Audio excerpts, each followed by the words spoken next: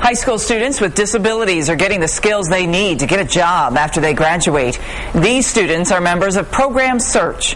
Today, they showed off some of their work to the public. Throughout the school year, they attend class at Union Hospital in Terre Haute.